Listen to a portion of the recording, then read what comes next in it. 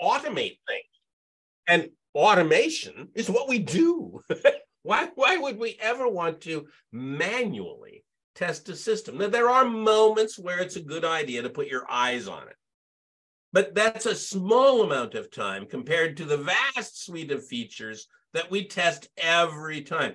The picture you see on your screen, that picture, the hands there are the hands of the QA manager. The QA manager is holding out a document for me. The document the QA manager is holding is the table of contents for his manual test plan. It is not the manual test plan itself. It is just the table of contents. He has 80,000 manual tests that he must run every 6 months. He sends it to an army of people in India in order to do that. It costs him $1 million every 6 months. He's holding this out to me because the year is 2008. The financial crisis has begun, and he's just been told that his budget is being cut by 50%. And so he's asking me, as he holds this document out to me, which half of these tests he shouldn't run. And I told him, well, you can cut the document lengthwise or depthwise or horizontally. It doesn't matter. You're not going to know if half your system works. This is the ultimate result of manual testing. Manual testing always ends up with you losing the tests.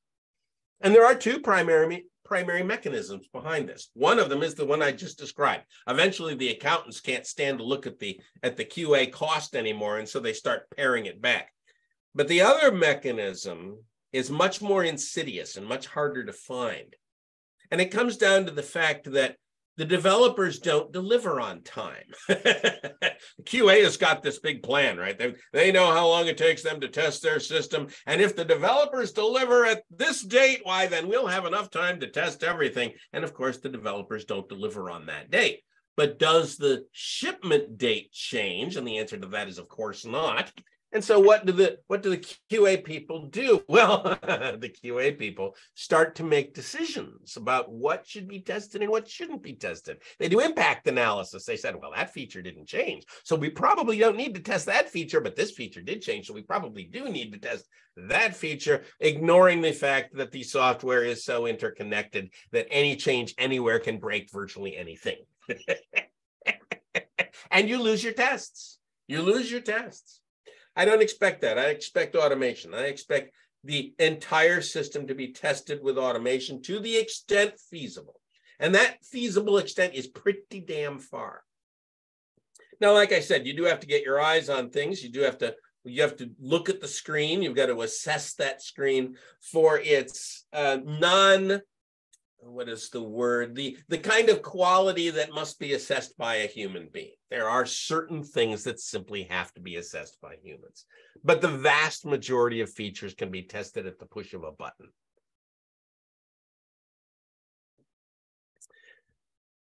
I expect that we cover for each other. This is the way a team behaves. We talk a lot about software teams. We like to use the word team in software. But have you ever thought about how a team actually behaves? Imagine a team of players on the field moving the ball down the field towards the goal. And one of the players goes down for some reason, and there's no flag on the play, so the play continues. What do the other players on that team do? They change their field positions to cover the hole, and they keep the ball moving down the field. We cover for each other. In any team, software team or otherwise, people go down. It happens. Bad things happen. You get sick, you have a fight with your significant other, whatever. Some weird thing happens, and for some period of time, someone is non-functional. They might even be at work, but be non-functional. And the rest of the team needs to be able to cover. How do you do that? Well, you'd better know what each other are doing. You better not be in silos. You better not isolate yourself from everybody else. You better work closely with each other. If you're a programmer, you should probably sit down with each other on a regular basis and code together so that you can see what's going on with somebody else. If you're a QA person, maybe you should be working with some of the other QA people, or maybe some of the programmers. We want to have a nice cross-pollination of of knowledge within the team so that when someone goes down, the team can still cover for them. And in fact, it is your responsibility to make sure that there are others who can cover for you. I'm not a person. I expect honest estimates. Honest estimates. This is a fairly contentious idea, that we have to actually estimate things honestly. What is the most honest estimate you can make about a software project? And the answer to that is 3 little words. I don't know.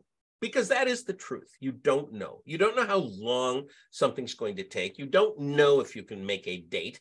You don't know what it's going to take to build a software system. Nobody does, right? You can try and come up with wild guesses, but they are pretty much wild guesses, and they can be off by several orders of magnitude. So I don't know is the most honest estimate you can give, but that's not an adequate estimate because it is not precise enough. It's accurate, but it's not precise enough. We need to add some precision to this. Now, how do we add precision to I don't know? And the answer to that is, well, you can define what it is you don't know. You can define the shape of your ignorance. How do you do that? Well, here's a simple trick. And this goes way back into the 1950s. People used to call this PERT, project evaluation in real time. That's what they called it back in those days. Real simple technique.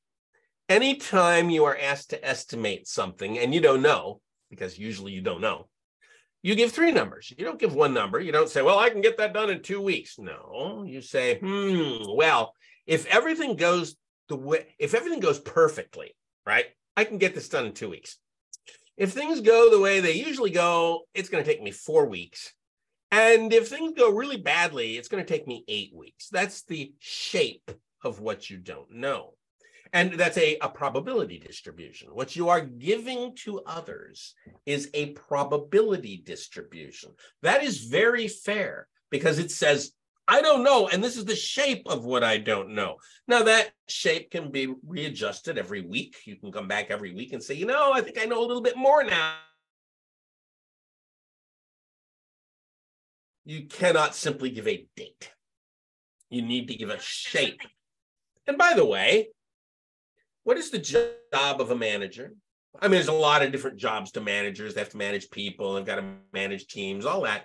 But one of the primary jobs of management is to manage uncertainty. That is kind of the role, right? Okay, well, we got all these uncertain variables. We're going to have to try and sort them out to protect ourselves and make sure that the extremes don't hurt us. When you deliver the shape of what you don't know, you are giving to managers exactly the input that is their job. Managers won't like it. They don't like it when you do that. They'd rather have a commitment. And sometimes they can try to coerce a commitment. By being tough, by being annoying, by being acerbic, by yelling or stamping their feet or throwing a little tantrum or something like that. And that is the final of our expectations. Because I expect that you are professional enough to say no when the answer is no. I don't want you to say yes when the answer is no. You will save your company immense amounts of money if you say no at just the right time. Now, you should not go stamping around going no, no, no, no, no, like Batman, Lego Batman. But when the answer is no, you have to be able to say no. To all the junior people out there, I don't want you carrying a sign around that says no. It's a bad idea. You should always be looking for a way to say yes. But when the answer is no, you have to be able to say no. And watch out for this little trick. There's a little trick that you're going to get caught in from time to time. And that little trick is someone will look you in the eye and say, well, will you at least try? And the answer to that is no, because I'm already trying. And how dare you insinuate that I am not trying? There is no different behavior that I can exhibit just because I said try. The fact that I said, okay, I'll try does not mean I'm going to change anything because there's nothing to change. Cannot try because I'm already trying. Yes, that's Yoda. I know. There is no try. Okay. That's the end of my talk. Thank you all for your attention. I hope you enjoyed yourself and learned a thing or two. And with that, I think we've got a little bit of time for Q&A if there's some way to do that Q&A. Absolutely. Thank you, Bob. Folks, please be very loud and clear and to the point and succinct in your questions. Someone can just throw one in. Don't be shy, because Bob is not.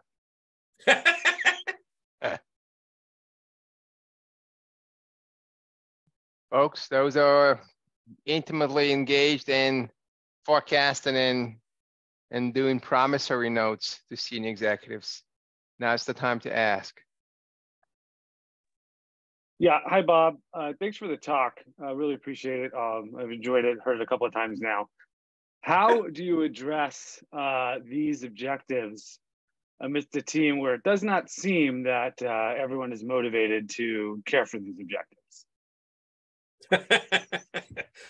How do you deal with this in a team where people aren't motivated to be professional?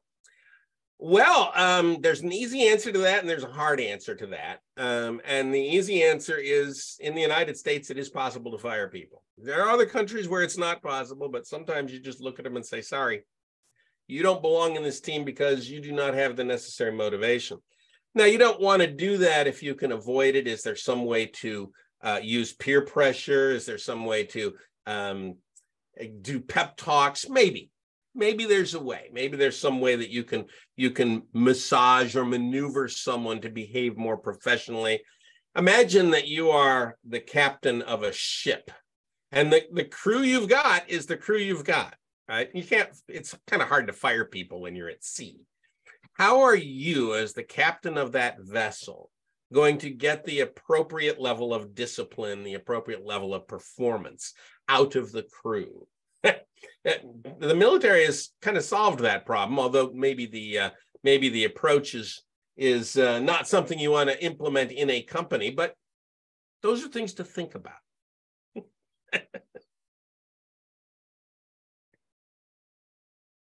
Thank you for that, Bob. Thank you for the question, Stephen. Anyone else? We'll take another question, maybe two. Oh, and by the way, to everyone's attention, Bob's content will be then shared as per the link that I shared in the chat. Another question? Bob, how do I shut down management when they say, I understand estimation, but still tell me how many days? Well, the way I would handle that is that I would continue to give them three numbers. Right? Okay, well, how many days? Well, 5, 10, and 50. Those are the numbers. I can't really do any better than that. There is a chance it might be 50. There's, a chance it might be 10, and there's not a very good chance that it might be 5. And I don't know how you do better than that, And yes, it is very common that managers will come back at you and say, I need a number. I've got to have a number. I'm sorry, you can't have a number. I can't honestly give you the number. If I were to give you a number, it would force me to lie to you, and I'm not going to lie to you. So here's the truth, right? 5, 10, and 50. That's the truth right now. Come back to me tomorrow. I might give you slightly different numbers. Thank you, Bob. So consistent with the binomial distribution around the median 90% probability, right? Don't give a precision answer in software development. This is not serving, servicing. Folks, anyone else? We'll take another question before we have to wrap up. I have a follow-up to the previous question. What if the date that they need is based on a marketing campaign, a rollout for some new product? And if they don't have a fairly accurate number, they don't know when to do their marketing campaign. What do you do with them then? Yeah, that's a problem, isn't it? That's a management problem. And I don't know what you do with them, right? Now, one of the things you can suggest as a development team is to say, well, what is the absolute minimum product that you can survive with? And we can probably give you an estimate with a narrower distribution on that minimum project. and that minimum set of features.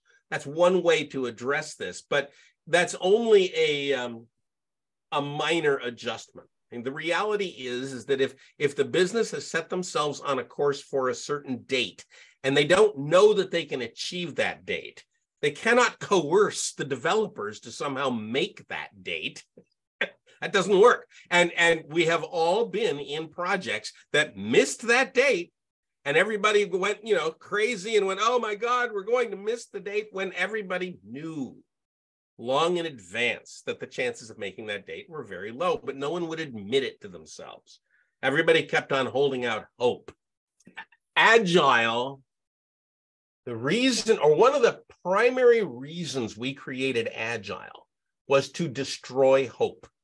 Right? We execute our projects in short little iterations. We measure how much we get done in those iterations. We take those measurements, we project them forward in time, and we get very bad news from that projection. And we want to look at that very bad news, and we want to make decisions based on that bad news. If that bad news is hidden, and a lot of Agile teams do this, right? They'll hide the bad news. They don't want to show the outcome of their velocity. They try to hide. They won't expose it to management. That violates the whole point behind Agile. Agile was not a way to go faster. Agile is a way to know just how screwed you are, and then to do something about it early instead of late. This is great, Bob. Thank you very much. I know we're at the hour, and I know your time is limited as well. I really want to thank you for coming out today and giving these, very salient, very honest, unsanitized, I would say authentic pointers that people have forgotten over years. This is probably one of the best talks we heard, and I really wish this is, once hopefully gets recorded well, gets propagated all the way to chain of command of those organizations where, sadly, as you call it, lies prevail. And hopefully people hear it and also talk to their senior leaders and et cetera, and hopefully make things straight. Thank you very much for coming out, folks. Thank you all for joining today and listening. Once again, thank you to you, Bob.